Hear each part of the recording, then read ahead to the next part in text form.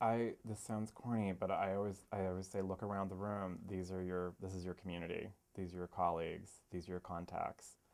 I'd probably go further and say, get to know a writer, you know, data philosopher. I mean, this is your community. And so that establishing that in the classroom, these are, especially within the visual arts, it's a pretty small community. And so establishing ties, making contacts in the classroom translate into professional opportunities later. And that goes back to that SPE conference.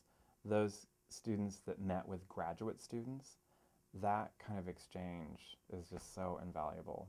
How can they take that beyond the classroom? If they can visualize that this is not just a classroom experience, it's not this, bubble, hermetically sealed experience, but that, by doing the exhibitions in the community and relying on one another more as peers in a non-academic environment, if that makes sense. And I don't want to be cynical about that because I really value the academic environment, but how can they visualize, okay, I might work in a gallery and this could be someone I work with. You know what I mean? Like, we made this happen together.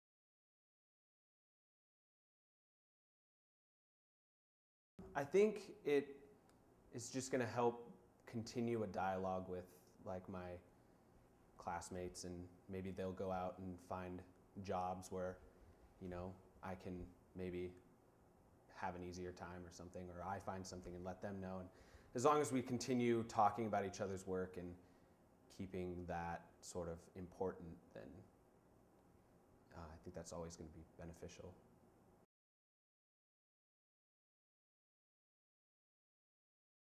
Well, we're not always going to have a teacher. So, I mean, I'm graduating, I'm planning on graduating in the spring, and after that, it's going to be all peers.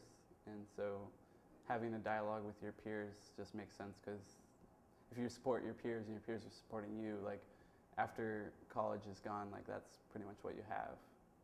I love getting those random emails from people that say, hey, I learned so much in your 485 class. Now I'm mounting my own exhibition.